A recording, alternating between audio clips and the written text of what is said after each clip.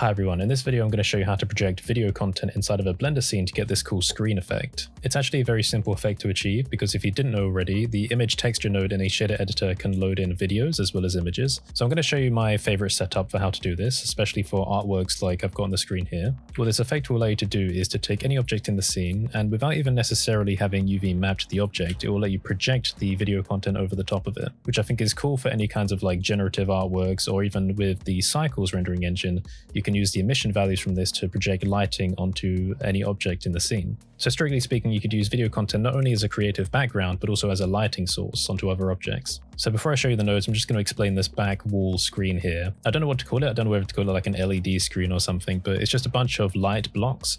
And these are just cubes with some extra detailed meshes around them. Then I have one material, the same material applied to every single one of these cubes, which is seen down here. And I'm going to delete all of this and show you it from the ground up. So like I said, if you're new to Blender, the image texture node can take in images and video files that you can import from outside. Just to show you this, I can press open and choose my pattern cross image and then plug the color into the surface input of the material output node. And you're not going to see anything to start with, but if I rotate one of these cubes, you can see that it is trying to map this image around the cube. Mapping is the key point of this tutorial because we want to be able to get the effect going across all of the objects in the scene without having to UV map them manually. And that should give us a lot of free control over the artistic style of the scene. So typically, if you did want to take an image like that and wrap it around a shape like this, you'd need to play around with the coordinates. So in a similar way to my last tutorial about light nodes, which I recommend you watch, we can create a texture coordinate node. So I'm going to do that. And then I'm going to plug the object vector into the vector input of the image. Now we can see that the mapping is not right because that pattern is being stretched down the shape, but this is where the mapping node comes in handy because if I put that down here and then rotate the x-axis, you can see that the pattern is now starting to appear properly. And it's a repeating pattern, and the reason it's repeating is because we've got repeat here in the image texture node, so I can change that to anything else and we'll get a different result, but I'm going to leave it on repeat. Now already this by itself you can see is just a pretty cool technique because we could create any basic image pattern we like and get a cool effect, but that's not what this tutorial is about. We're going to take a look at video content. So I'm going to press the open image button here again, but this time I have a video file, and for me it's wormhole_l.mp4. Now this is the actual video result from my last tutorial about light nodes. So I'm going to bring that in. And one thing we can immediately see is that it's being tiled way more than it should be. But before we sort out the tiling, we're going to talk about how to actually play the video in the scene. Because if I play the timeline here, you can see that nothing's really playing. There's a couple of things we need to do. First of all, we need to tell this image texture node how many frames there are in this video file. And you'll notice that since we've selected a video file, there are some extra parameters here now. We can see it set the source drop down here to movie, which is what we want. But then there's frames, start frame, and offset. Now, thankfully, I actually know how many frames are in this video file, but if you don't know how many frames there are, then you can just set it to any number you like. So I'm going to set it to 360, which is the actual frame count for the video. And then I'm going to tick auto refresh down here, which is going to update the image on a frame change. So you can see that as I scroll through the timeline now, the video is playing. So if I play that back, we can watch it happening in real time. Okay, so what about the mapping to fix this tiling? This is where it's really going to depend on the layout of your scene, the aspect ratio of your video, and the kind of objects that you want to project the image onto. But just to give you the basics, if something's tiling this much, we know that we've got the scale wrong, even though we've got the angle right, because we can actually see flat on that the video is playing here. So we need to adjust the scale and possibly the rotation just to get it looking right across these objects. So if I come down here and play with the scale, I can turn down the X. I'm going to hold shift while I'm scrubbing this just to do it slower. You can see it's now stretching the video out. And that's kind of what we want to do. We want to stretch it out that way and also in the other direction. So let's try Y. Okay, scaling on the Y isn't correct because instead of scaling it, it's just scrubbing it along. So it means that Z is going to be the other one we want to scale. But then we can see that we've got this harsh line going down the middle. This is basically like the side of the video, which we don't want. So if we move the location, we can move the video along. So you can see what's happening here. We're trying to rescale and recenter the image so it looks more appropriate across all of the objects. So I'm going to scale this down a lot more. I'm going to put this to 0.1 and 0.1 for the Z. Okay, but we have a bit of a problem. Even though we can see kind of more of the video, it's the same image being repeated for every single object we have here, which is not what we want because we want to have the video being projected across all of the objects at once. Now there are a few ways you can do this, again using a different vector source. One of them would be to take the camera input as a vector, but as you can see there's a bit of a weird effect going on where as we're moving the camera, the video file is moving with it, which is not what we want. A similar thing happens with the window as well. It's a lot more stretched out, so it's a bit difficult for you to see. Might be a bit difficult on the video, but again, like as we're kind of moving the camera, the video file is shifting. What we actually want to do is keep it on object, but the thing is, using this object input just takes it for every object that the material is applied to. What we need to do is give it a different object reference. So every time this material is used, it's going to use the coordinate input from a separate object. So each of these objects is going to use the same input from a different object. And to do that, we're going to use an empty. So I'm going to press Shift A to create an empty arrow. I can do a single arrow, but I've already made one in preparation for this. I've called it the screen target, and the name is quite important. So I've got an empty object here, and it's pointing backwards. The location, scale, and rotation of this empty object are all quite important, and I can demonstrate why in a second. So if I click back on this material, in this object reference field, I'm going to click on it and type in screen target, which is the name of my empty object. And then all of a sudden we can see, okay, well, the result has changed here. Suddenly it's being stretched across these objects horizontally. It's not quite right, but it does mean that we're getting the video projected across multiple objects at once. So again, we just need to make some adjustments to this mapping to get it right. So in this case, the values are different. The Y is actually what we want to use to do this scaling here. So let me just reset the Z because that's not going to do anything for us. I'm going to do 0.1, 0.1 for the X and Y. So now that's stretching it out into more of a square like we want. And I'm going to set the locations of X and Y to 0.5. That's going to give us roughly what we want. Now, to make this easier to see on the back here, I'm going to actually make a principled BSDF shader and pass the color through that. But instead of putting the color through the base color value, I'm going to pass the color through the emission value. What this is going to do is keep things unlit, so it's going to be unaffected by light because it's its own light source. But if we were using the cycles rendering engine, this also means that this will now emit light onto other objects. But to prepare this material to display this properly, we need to turn the base color all the way down. And then we can also play with other values like turning the metallic up on the specular down, and you have your own choice of how you want to set these values. But I'm just going to set them like this. We can then increase the emission strength to control how powerful the light source is for these screens. So I'm going to set it to something like 10. And again, just to make it easier to watch this video file changing over time, I'm going to make a brightness and contrast node and then slightly increase the contrast of the effect so we can see how it changes here. Okay, so that's good. So we now have the texture coordinates passing from a empty reference to the mapping. Using the mapping, we have adjusted how we want that video file to be projected across the images. That vector is being passed into the image texture node, which actually has a video, so the name image texture node is a bit misleading. And now we're passing that color data down to an emission input of a principled BSDF shader, which is going to the material output.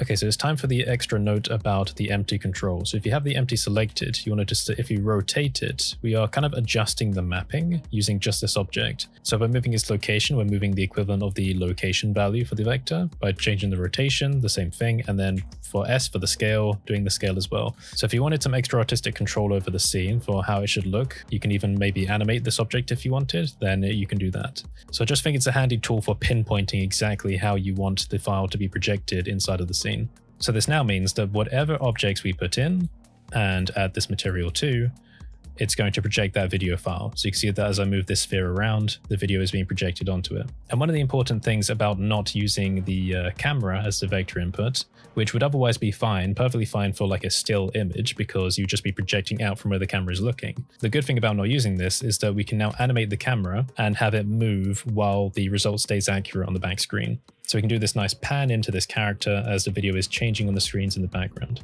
I should also say this demo file will be available on my Gumroad for $1 as well, so you can go and pick that up if you want to dissect it and take a look. Okay, well, because I've been mentioning cycles, I should actually give you a demonstration for that. I'm going to go and unplug the volume that I've got going on. I'm going to move the character back towards the screen a bit more and maybe even turn up the lighting.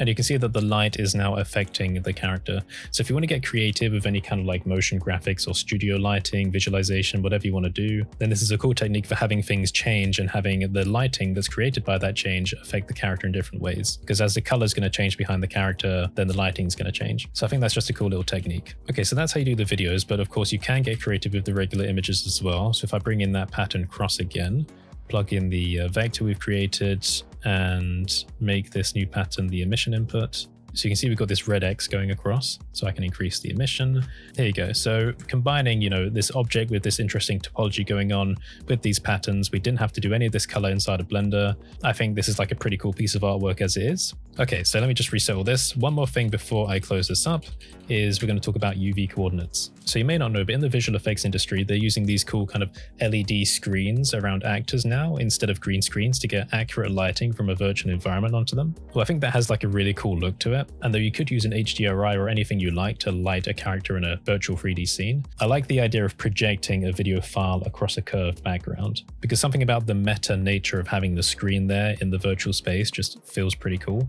So I can show you quickly how to do that. So one thing you might not know is that any primitive you make already kind of has UV coordinates assigned to it. So if we add a plane here, and then I'm going to rotate that by 90 degrees on the x-axis and give that the screen material, then what I'm going to do is I'm going to ignore the vectors that we've created so far. I'm actually going to make a duplicate of this material and call it screen_2. So we want to get rid of that vector and just have the video file plugging straight into the shader. What you'll see is that the movie is already playing on it. So we don't need to add any extra vector or coordinate information whatsoever. It's because this plane as a primitive is already given UV data. It's very basic because it's a square, just 0 to 1. When you're looking at the UV image editor, you can visualize this. So maybe if I open this up now, go to the UV editor, this plane here is essentially just exactly what that square is. So if I open the wormhole video file here in the image editor, you can imagine that video is just being squashed down into the square. That's what we're seeing on the plane. But how can we make a nice curved background from this? If I go into the workbench mode here, grab an edge, there are like 1,000 ways you can do this, but I'm just going to do it this way. So I push the edge back, press Ctrl B to bevel it, and you can scroll forward and backwards to get different amounts. Once I've got that, I'm going to go into object mode and then shade smooth it. Then bring it behind the character a bit, scale it up now. Like, as I said, that's going to play as it is. Because we've kind of stretched out in one direction, the video file is going to stretch as well. So we can always stop this and stretch this out sideways a bit more. So we got a cool effect going. And of course, the aspect ratio of your video is going to determine how the video is going to look on a surface like this. But like I said as well, in cycles, we're going to get that light that's coming out of the emission value from that shader projected onto the character. So if you wanted to do some cool motion graphics where a character has like a funky abstract video type background going behind it with that light approaching onto the character, this is a cool way that you could do it. But this way you are limited in the fact that if you had other objects you wanted to put the video file on, you can't really project it on because it's just using the UV data. However, from this angle, because this is all very front on from the camera, you could just as well use the camera vector input and then adjust the mapping, and that would still look okay. So I've just plugged the camera input into the mapping and then the mapping into the image texture node and adjust this for the camera view, and you can see that it's just projecting the video one from there, so that would also work fine. So again, one more thing before we close this up is that because we have the video file coming through nodes, we have a lot of control over how we want the style to look. So for example, I could like add a hue saturation node, push that in here. And then again, we can like change the values of this, maybe add some extra saturation. So if you want to get creative with the visual styling, then you can do that very easily. So yeah, I'm just going to quickly try and make a piece of art while we're doing the outro. So thanks for watching, everyone. Hopefully you've enjoyed this technique, and feel free to show me if you make any cool results with it. Feel free to sign up to our Discord if you want to share your work and get sneak previews of upcoming videos. You can also take part in art challenges on there as well, which are quite fun. We do them like every couple of weeks or something. And the results of those art challenges get put on my website as well, so you can have a permanent spot on the website if you want to take part in that. Feel free to also sign up to my Patreon, where you can get notified of new videos and content, and I do a monthly content report at the end of every month. And that will also mean that you can get your name put at the end of videos as well, and you'll see that in the outro. So thanks for watching, everyone. I hope you've enjoyed this. Again, feel free to show me if you make anything cool with it. This is our piece of artwork for the end, and I will see you next time.